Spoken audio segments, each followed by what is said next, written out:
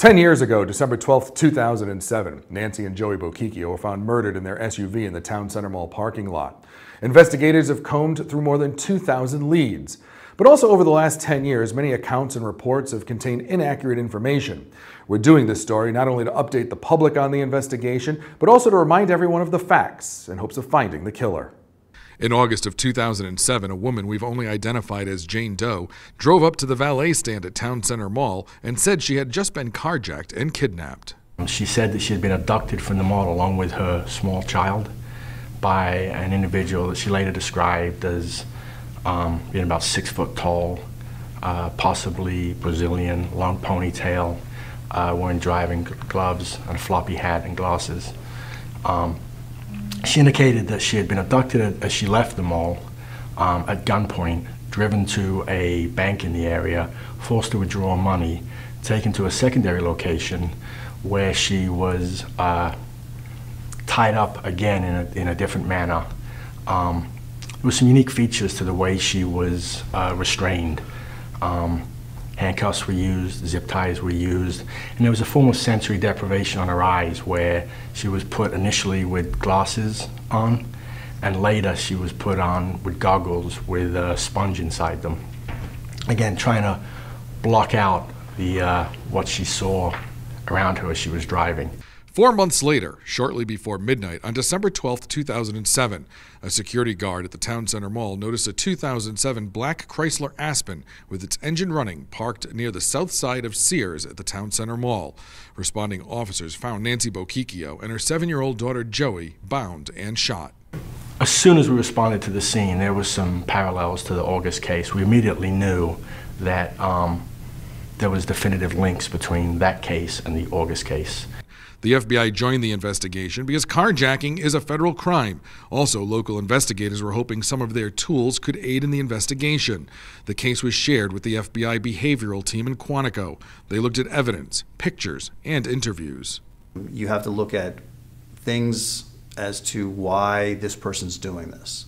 And I think in this situation they basically came out as that somebody who performs this extensive work, it's more than just a standard robbery. I mean, it's more of a control. Did the person have some issues personally or whatever with people? So I think, in something like this where it's not like a standard, carjacking, I hate to say that standard, but in a situation like this, it's something that you really have to look at and then have to delve into why does the person do this. Within hours of Nancy and Joey's murders, Nancy's credit cards and cell phone were found in Miami, and it was also discovered that the zip ties and duct tape used to bound the mother and daughter were also purchased at a large box store in Miami. Well, the important thing to take away from this is it tells us that our suspect has been there. And if he's been there, somebody potentially saw him. That's why we're doing this. Your earlier question was why release this at this point or why release that at that point. Part of our strategy, if you will, while the investigation is ongoing and the following up on leads as they come in is ongoing, there's also a strategy as far as the public goes. We need to keep this in the mind of the public. We need to keep this out there. We need to garner the public's attention because we firmly believe that somebody knows something. And it's getting that person either something to trip in that person's mind to say, you know what? I should call them because I remember this has been bugging me for years. Or maybe something today is occurring in that person's life, maybe something's changed in that person's life, where they're more comfortable coming forward with information for us. Maybe they were afraid to come forward in the past. Maybe their position in life when this crime occurred dictated they couldn't come forward. And we want to keep it out there in the press that we're still working this. We're going to continue to work this. And if you know something, please come forward. While a sketch of the suspect was developed, 10 years has passed, and investigators want to focus on the person responsible, not a picture. If you think of a progression as to getting in details as to what he was doing and how he's planning each one, because something works one way, doesn't mean it's going to work that way the next time. So, maybe he started out by not binding them in a situation. He just removed them and maybe there was a problem. So he started threatening them by taking their driver's license. And because really stealing a driver's license means nothing. You can't use it. It's a female. You're a male. So, by having that access to where they live, it's an intimidation for people. And people feel that, maybe they're going to come back, so I don't come forward.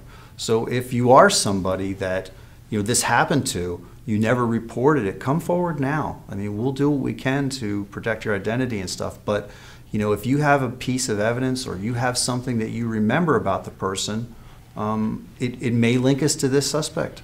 Joey would have been 17 years old this year, and her aunt can only wonder what the future would have had in store for her. She'd be going off to college. She missed her time to drive, to make communion, confirmation, graduation. She missed everything that brings all the joy to a mother. To me, as her aunt and her godmother. I mean, they were my life. They were my children. They were everything to me. We were always together. And for investigators, it's more than just about solving a case. I look at my own kids.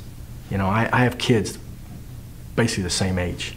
I've gone through markers in their life, christenings, communions, going off to college, homecoming, things that I realize my kids have gone through that Joey didn't get to go through.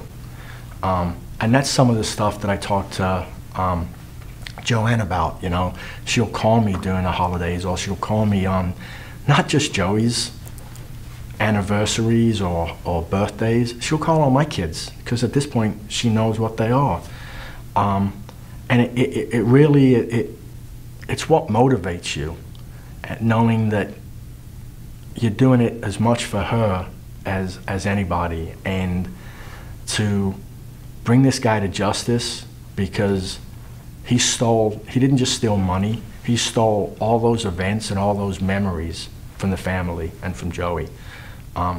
Joey's picture's up in my office with my kids, and it'll stay there until we solve this. Joanne Bruno is waiting for the day justice is served. I hope every day he goes through what I go through, that his mind is never at peace, that when he goes to bed at night, he worries that the next day he's going to get caught, because every night and every morning I wake up saying, this is going to be the day. So as you heard, investigators, even though it's been 10 years, they're confident someone out there knows something. If you have any information, you're urged to call 561-338-1344. And remember, the reward for the arrest and conviction of the person responsible is up to $400,000.